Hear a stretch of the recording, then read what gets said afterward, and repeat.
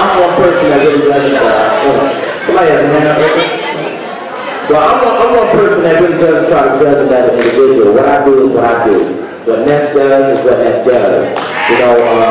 What does is what Puck does. You know what I mean? And these other artists. But the music that I do is basically surrounded, by the subject matter relationships and the whole boy-girl thing, the man-woman thing, And I try to keep it in a responsible tone. I myself, I have a 4-year-old son. And when the situation happened, I believe it was the Super Bowl situation, the Janet Jackson fiasco.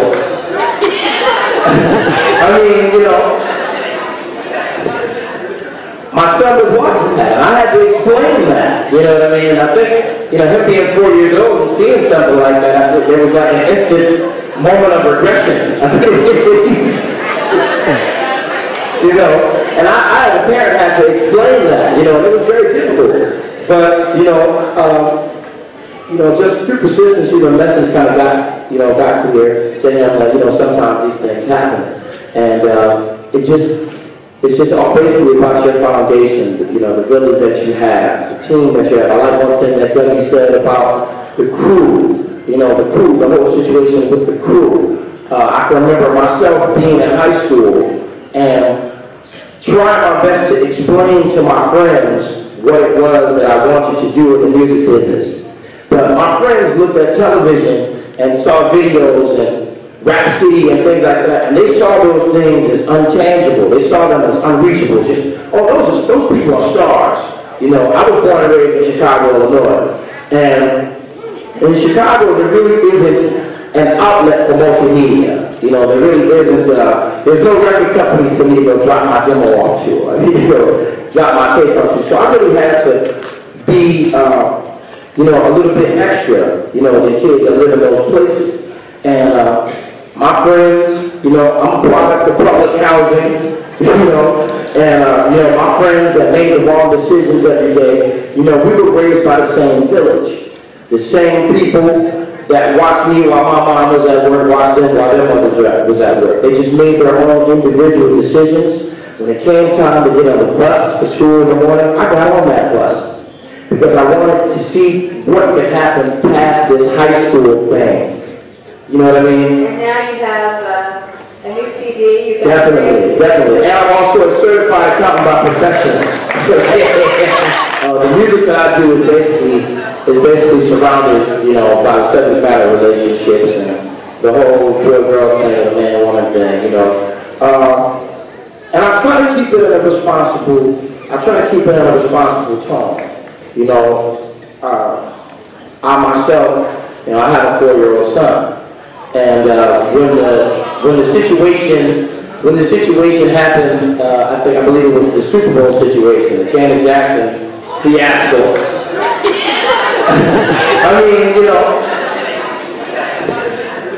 My son was watching that, and I had to explain that. And I think, him being 4 years old and seeing something like that, there was like an instant moment of regression. I'm a product of public housing.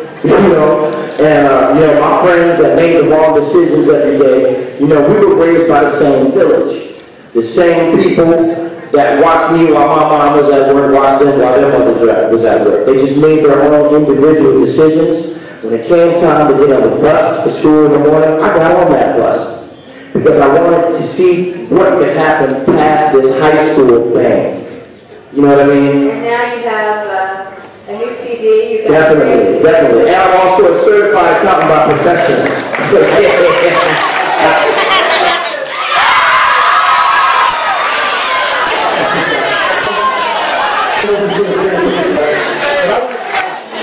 I know everybody watching how we size, cheesecake. They look like for a lot of dysfunctionalism in our group. That big role, that whole thing, it was about opportunity. I know everybody watched the show, and kind of how we publicize, the drama and the cheesecake. And,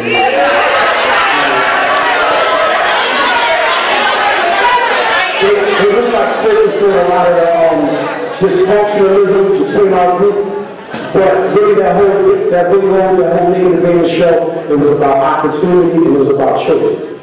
And it was about decisions you made when the opportunity was put in your lap, what you was going to do with it.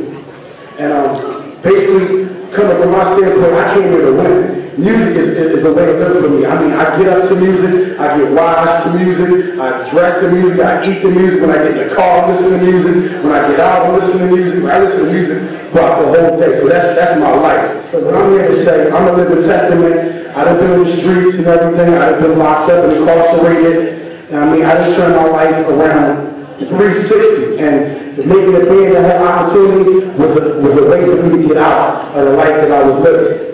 And it was like an avenue for me to change my life and for me to get back on track. Because I mean, I was at the bottom. I was out there hustling, doing all kinds of stuff. I was incarcerated for a year, and I mean, I suffered the whole time. So Making the Band was like, man, if I didn't do Making the Band, if I never get picked on that show, man, I don't know what I'm doing right now. So, from me to you, this right here, school is where it starts at. You can learn a lot of valuable lessons staying in school. I know it kind of sounds corny and it kind of like try to get y'all to stay in school and try to just kind y'all to stay in school. But I'm telling you, staying in school and reading, being literate, that's the two things you need to have to make it out here in this world. Coming from me, like I said, I'm living proof. I've been in the streets. I've been like probably everything y'all in here did and probably more. So believe me, I'm definitely from the streets. I don't see a lot on the show because I'm about my business, but I'm definitely from the street, and I definitely know what y'all go through about the clothes and not coming to school because you don't have the necessary clothes you want to wear, and you're afraid people going to pick on you and all that crazy stuff. I've been there, and I've done it. So I definitely know where y'all coming from. But it's all about opportunity. Let me tell you, it's all about opportunity. The music business is promising and it looks good on the outside, but when you get into it, it's definitely hard work. And y'all need to take the lessons that y'all learn in school, that same work ethic, and apply it to anything y'all do. And y'all can tell what it is.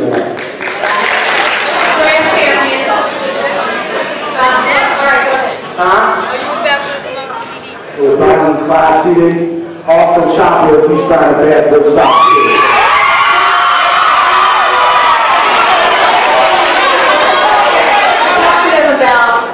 It is like for you right now, what you're experiencing as you're making your way through the music. You realize that you never stop learning.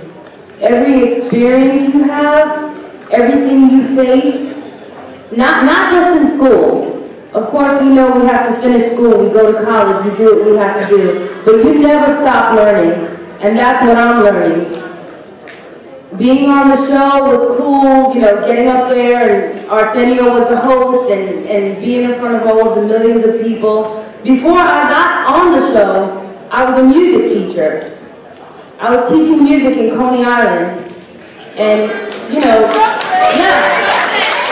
was teaching music in Coney Island, and at night, I was going out to the club singing, and on the weekend, I was going to school, all right? Because I knew I wanted to be in music. But I also knew that I had to learn as much as I could. Because no one was going to take away my talent or abuse my talent. You see what I mean? See what Dougie said about protecting yourself and creating this strength around you. I went to school, I was working nights and made my way through college by working nights. And because I won on the show, because I worked so hard, and because I never had money for music lessons or anything like that. My lessons came from school, going to every day in high school. The reason I went to high school was because of third period, Mrs. Patarini, my music teacher, going up there and being able to sing the solo, the school concerts, that's what kept me in school. Find something that is your joy in school. Because music was my joy and it kept me here. I didn't have any money to go to college. Because of my talent, I auditioned for every music school. I auditioned for Brooklyn College. I said, hey, I'm going to keep people are listening, but if you have a dream, you have to follow it. And no one can tell you, you can't do it.